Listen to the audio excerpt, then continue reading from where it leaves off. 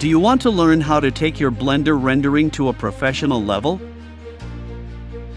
Then it's time for you to learn how to use Blender's Compositor.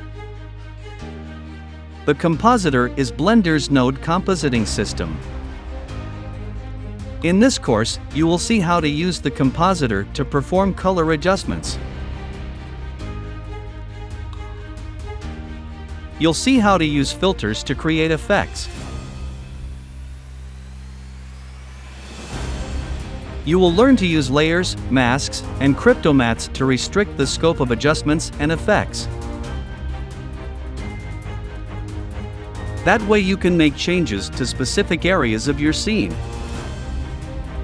You can, for example, change the color of objects and materials even after the image is rendered.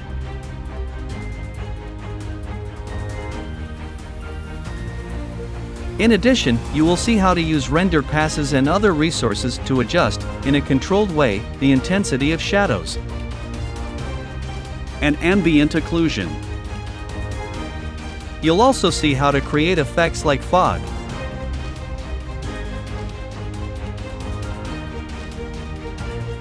depth of field, and vignette effect.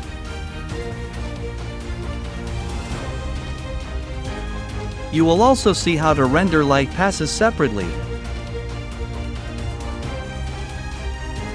so that it is possible to create isolated adjustments for passes such as direct lighting, indirect lighting, reflections, among others.